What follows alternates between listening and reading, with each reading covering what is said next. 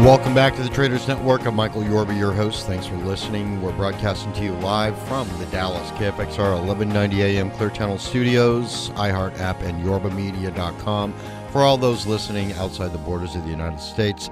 All right, I have got Chris Travers, President, Co-founder, UBL Interactive, symbol UBLI, on the show with me today for the next couple of segments. Chris, welcome to the show, and thank you for showing up. Well, thank you very much for having me. We appreciate the opportunity to tell our story to your listeners. My pleasure. You've got quite an illustrious background. You've been in the broadcasting industry for quite a while. Let me pause and back up a bit, give you a chance to tell our audience a little bit about you. This, one of the steering arms of your company. And by the way, I applaud what you do. It's amazing stuff. And then we can dive right into UBLI Interactive. You can tell us more about the company, and maybe in the second segment we can go into some of the 2014 goals and things of that nature. Sure. My background is I'm a journalist by trade. Started out in newspapers and TV, radio in Australia. Worked in the UK and was with Reuters for about 13 years in the United States, including during the Reagan White House. And I've done quite a few media and marketing startups as kind of media, information, and advertising and data all converged. I've been involved in a number of businesses in the New York area where I live, dealing with the opportunities that have come out of that. So it's been a great run for me. Well, you've taken that wealth of wisdom you've developed over those years, and you put it to really good use with UBLI Interactive. Let's dive into that, because I think one of the things that you do is you've really made revolutionary changes in the way people search on the internet. Well, open that up for us. Yeah, well, I think one of the things that people have not realized is that search has changed quite a bit. Everybody thinks, we searched Google 5 or 6 years ago, we search Google now. But the results that are shown today are far more evolved than they were many years ago. And particularly if you're looking for a business location or a business service, for example, I'm looking for a plumber or a specific restaurant, one of the things that Google, and this is true of many other search engines, does today is they show these structured profiles, these structured data results called business listings inside the core results, assuming they know where you live. Or if you had put in something that said, I'm looking for an attorney in New York City. So these listings are deep profiles about businesses, the name, address, phone number, just like in the old Yellow Pages, but also hours of operation, links to their website, links to their Facebook profiles, descriptions, etc. So there's a full profile that is built out. And the thing that has happened is that this data is very complex in the way it's distributed around between Google, Bing, Yahoo, YellowPages.com, all your navigation devices, your mobile phone devices today. So it's actually a very incestuous data complex flow. And what that's led to is that a lot of that data, which you would think would be very simple and straightforward, is actually highly complex and wrong. So there's recent studies that say that over 50% of people have visited a closed business after they've searched online for a specific business. And our studies show that over 40% of that data is inaccurate. So what we've done at UBL Interactive, which stands for Universal Business Listing, is we've created a place where businesses can come in, load all their data, all their profiles about every one of their locations, whether it be 1 or 10,000, and we make sure that that is accurately syndicated universally out to all these internet destinations, from your phone, from your social networks to your mapping services. And that's what our business has done. All right. Now, how, tell us, let's drill down into that, the mechanics of it, that let's say a normal corporation, how would they leverage exactly what you're doing? Because what you do alone is a good breakthrough. It's great breakthrough. But connecting the dots on leveraging what you're doing with the rest of the marketing that people are trying to work with, can you bring that out just a little bit? Sure. So one of the things about UBL is that we're very much a believer in white label businesses. In other words, 92% of our business is done through resellers. And this is one of the ways we're able to scale our business significantly without having to hire 10,000 workers on the street. So, for example, we work with the largest agencies in the world that handle accounts through us for companies such as Walmart, Cigna, Waste Management, etc. And we also work directly with companies such as Wells Fargo and FedEx to manage all their locations around the internet. And the way that works is, in the agency environment, they represent businesses and they're helping them with their websites, with their advertising campaigns and everything else. And this business listing, this location information is considered a foundational aspect of marketing. So we fit into the work that agencies are doing for other folks. And similarly, and our largest growth area, not just in the United States but internationally, is where we're working with large media companies that are working with SMBs, small businesses, and large businesses too. But what they're doing is they're the ones who have 2,000 feet on the street, the large yellow page companies, newspaper groups, television, radio outlets. And what they do is when they're selling advertising services, mobile, coupon services, any other kind of marketing campaign, they are now including UBL as a component of that. And whether it's clearly stated that it's an external service or whether we're fully white labeled, it doesn't matter to us. We're happy to sell the service at a discounted rate to those resellers, and they do all the front-end work for us. And so we're a back-end fulfillment environment as well. And that's how we're able to scale. All right. Talk to me about market share in your space. Well, this is one of the great stories here, too, which is that this has been, in the last 5 years, it had been a bit of a backwater of marketing, and not much attention had been given to it, this whole, what we call local search or presence space. And I can tell you that YP.com, which is the old Yellow Page group that was owned by AT&T, believes now that this present sector is a $4.9 billion market with an 11% growth area. And there are for example, in the United States, there are 20 million approximate number of business locations in the USA. UBL is one of the largest, if not the largest, provider of this kind of service, and we've only served maybe 250,000 businesses. There are 2 or 3 other players in the United States that maybe have served around 100 or 250,000 businesses as well. So you can see that this is a very nascent market just coming to the fore. And there are competitors. GoDaddy just bought a company called Loku to get into this space, and they promoted this service during the Super Bowl. Constant Contact, which is an email marketing company that your listeners may be familiar with, they bought a company called Single Platform for $100 million, and so they're getting into this space. But we are one of the leaders. We are operating in the United States, Canada, the United Kingdom, and Australia, and have contracts to grow further and faster internationally. And we're one of the few that are working outside of the United States borders on this field. We've got about a minute left in this segment, and you were talking about real growth patterns outside the borders of the United States. Just curious, what would be the geographical location that you're seeing the biggest boom in your business? I would say Europe. Europe is very strong. They have the same complex publisher situation that we do here. So, they've got Google, they've got Yahoo, they've got Bing, they've got local Yellow Page companies that publish this kind of data. So we see a lot of growth in UK, Germany, France, Spain, all the Scandinavian countries. It's a massive growth market for us. Wow.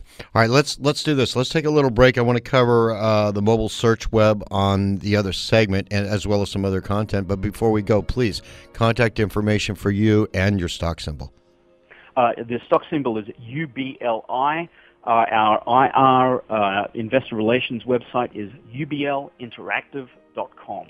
All right, we'll be right back with Chris Travers, President, Co-founder, UBL Interactive, UBLI, the stock symbol, and special thanks to Monk Media and 1-800-publicrelations.com for all their PR and media support. We'll be right back. Welcome back to the Traders Network. I'm Michael Yorba, your host, broadcasting to you from the Dallas KFXR 1190 AM Clear Channel Studios, iHeart app, and for those outside the borders of the United States, yorbamedia.com. All right, I'm joined by Chris Travers, president, co-founder, UBL Interactive on the show, symbol UBLI. All right, Chris, when we left the last segment, I wanted to see if we could open up what's going on in the mobile social web sector regarding UBL Interactive.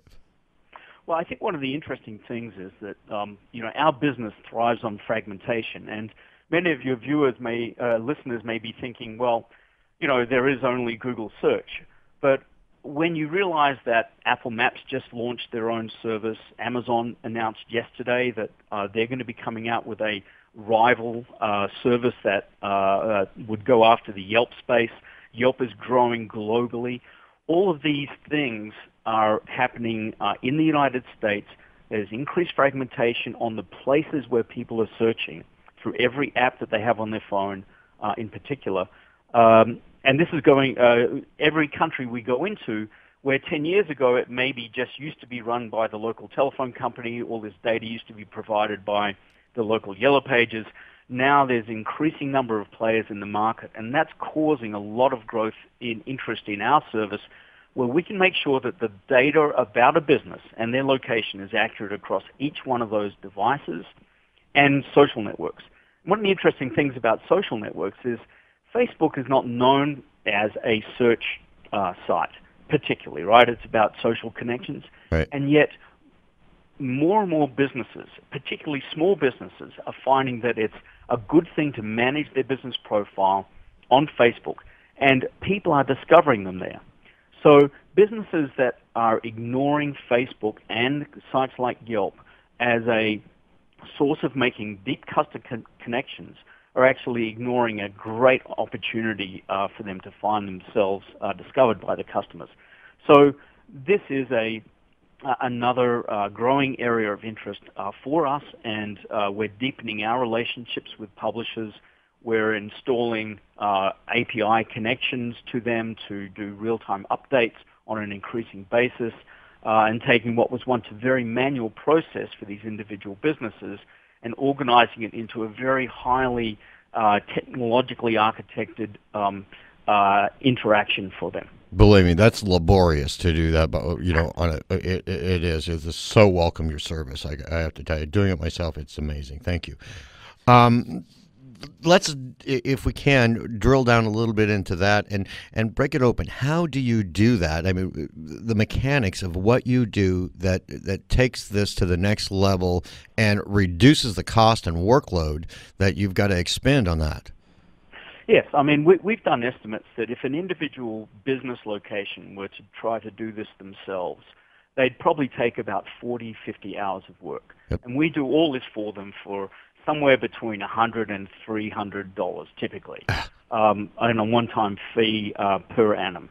So it's very cost-effective for them. And the way we've done that is by, typically with the resellers, we have API methods to take in the data from them through real-time data connections, which are called APIs. Mm-hmm. So we take the data into a database. We have a platform that's got an interface that allows a business to update their profiles in the one location.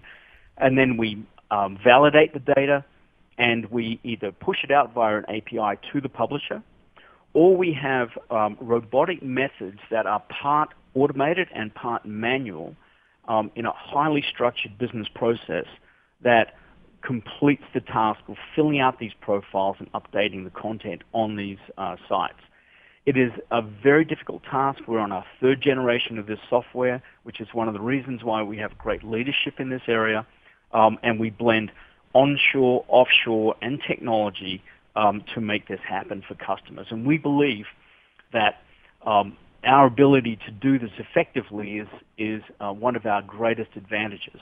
And just to give you an example, I mean, if you as a business were to build a Google profile, you will have to verify that either with a phone call or a postcard or some kind of direct connection with that location with Google as the publisher.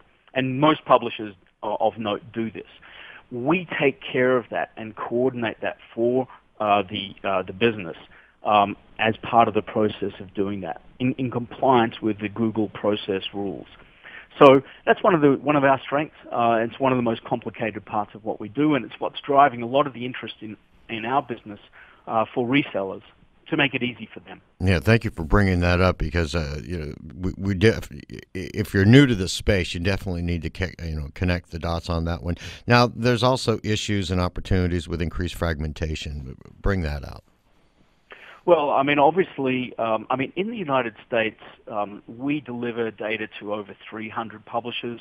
Likewise, in the United Kingdom, we're delivering it to hundreds. So one of the things that we've been able to do is do direct feeds to the publishers themselves, but we also have relationships with the underlying databases of this data that people don't realize that Google buys data, for example, and all the others do as well, from 20, 30, 50, 60 different sources. And those databases represent an opportunity to both clean up the information, but if you don't pay attention to it, you can also get the data wrong. So they can keep sending out bad data from databases that may be coming from a utility record or a government record that may look at your business by its corporate name versus its what we call street name, right? The name that the business would be known as by the user that when they're searching. So these are the kind of things that we attend to as part of our process, and why we describe it as a universal business listing, because we try to hit every location possible. Yes, I could see you're a must-have for every company, and that means every company. We've got about 3.5 minutes left in the segment.